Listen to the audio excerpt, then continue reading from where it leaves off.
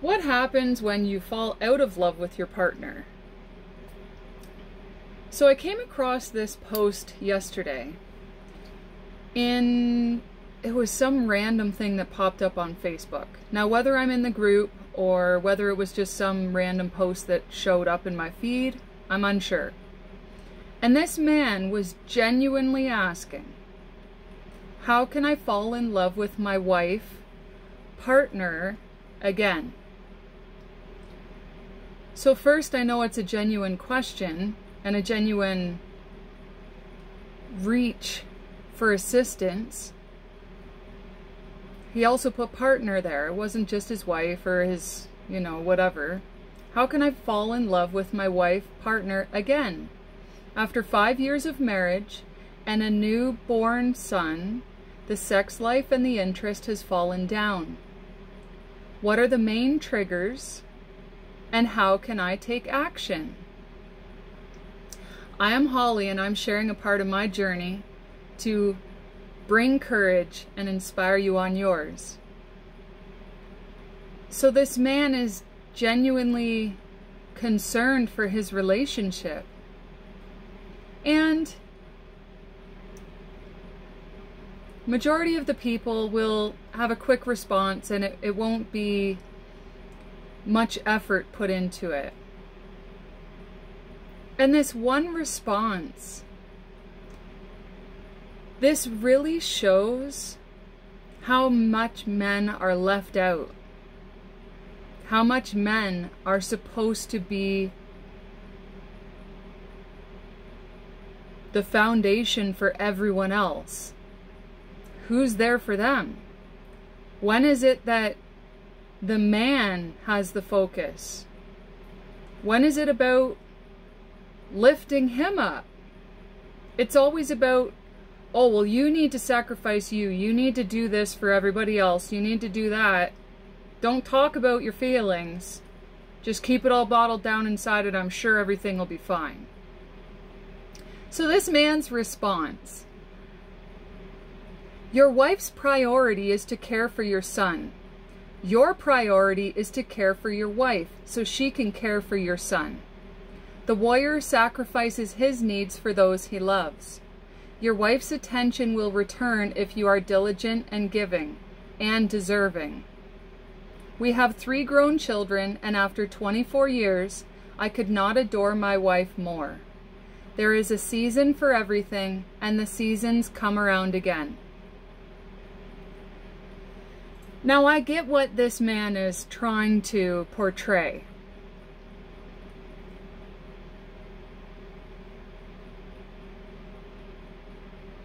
First of all, him being married for 24 years is a different time than only being married the past 5 years. So he had his children really at the height of the internet. The internet had only been around for how many years before that? Before he got married?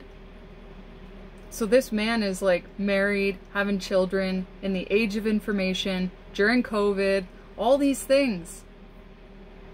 And he's reaching out online, asking complete strangers for help. That means that he either feels he can't speak to his wife, or he has so much childhood trauma that it was instilled in him that he needs to be that foundation for everyone, even if he's not okay inside. I just want to bring attention to this because it happens everywhere, and I'm noticing it so much more. I actually was speaking to a lady today. I went to pick up some eggs, and I was speaking to a lady, telling her a bit about what I do, and people give advice when they don't really need to. She asked what I did, and I told her, and then she wanted to like guide me everywhere, and I'm like, I'm good. I just, again, nosy people that you shouldn't really tell anything to. And so she brought up, and I know it's, you know, it's Good intentions. She means well. She raised a whole bunch of kids herself, so I get it. And she brought up about this family center, which is now like a women's shelter. And this is what happens all the time, is that people always go to the fact of women being in need, women and children being in need, abused women. There are men's shelters. There are shelters. The majority of everything focuses on women. And I hope that there's more of a focus on children because of all the confusion that's being caused in the world right now.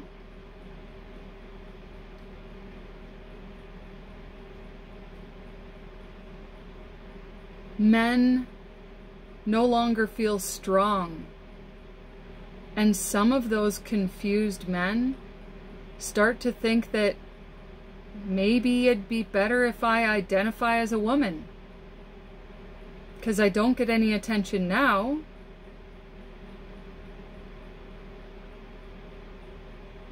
And the confusion just goes on. And these men in these relationships aren't even comfortable speaking to their own wife about their needs, about how they feel. And I get it, when you have a newborn child, it's difficult. I did it single.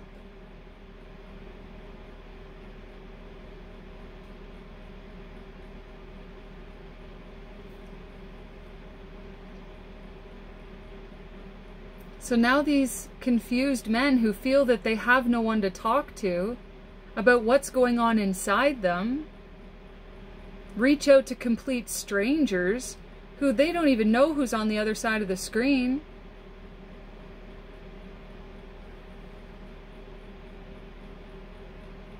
I was away for a week sometime in November. And I took my child to the hot tub and the pool and stuff. They had like outdoor hot tub and pool in the winter. It was super cool. So we were in the change room, and this man dressed as a woman came, well, I believe we were just coming into the change room from the pool, and she had just finished getting changed, and I looked up to say hi, to give a greeting. I do this to everybody. And he had his head down and scurried right into the pool. Him identifying as a woman has not brought any more confidence to him. Now he's even more confused than he was before. He thought that he'd get more attention. He thought that he'd be more liked. And now he's struggling because he's like, holy shit, I told everyone I'm a woman. Now what am I going to do? Maybe I'm not. Maybe I don't want this. How do I revert back? Like, how?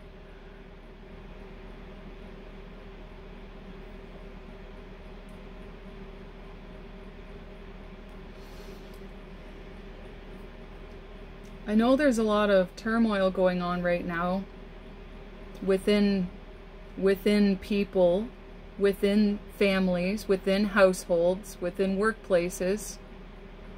There's like, I don't know how many small businesses are about to close this year. How many banks have already closed?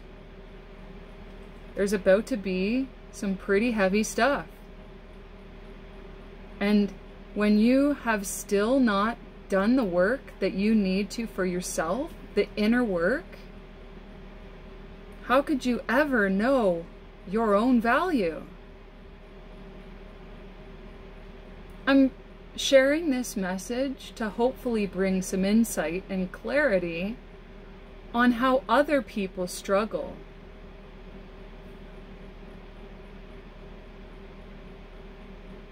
We're faced with people on a daily basis, and some people they're complete jerks to others, not knowing what they're going through in their own life. I've been in so many stores and they all have these signs up, like on the door when you come in, on the posts in the store, at the cash register, on the plexiglass if they still got that up. Please do not take out anger on our staff or you will be removed from the store. You will be banned. Like, banned. And I say every single time I go into the store, I say, you've really had to deal with this? And it's always the person that's behind the counter. It's not like, oh yeah, Joe in the back, he, you know, ran into a arrogant SOB one day. It's like, no, the people that are right there. Every time there's a sign, that person has had to deal with it, which means they're not the only one in that store that's had to deal with it. So please, if you are not comfortable talking to the people you have closest to you, then there's a reason. And it's either something within you or something within them. Because if they can't accept what you've got to say, and they expect you to compromise on you, and only be there for them, there's a major issue. So please, find a mentor, find guidance, find whether it's someone on YouTube to watch, whether it's one-on-one coaching, whatever that is. Find somebody that can help you. Because there's people that are waiting to hear your voice. And I pray that that man finds the courage to open up to his wife, and that she has the strength to hear his words and hear his concerns. I pray that she has the strength to work it out with him and figure out what works best, rather than just reacting. Because then that'll put him back into his turtle shell and he'll be pushed even farther into the corner of darkness. Put the work into yourself. Speak your truth. Know your boundaries. Know what you're willing to accept and what you're not willing to accept. Because it's not worth it. You don't get to take everybody along with you. So figure yourself out. Blessings to you all. Have more love for people. Come on.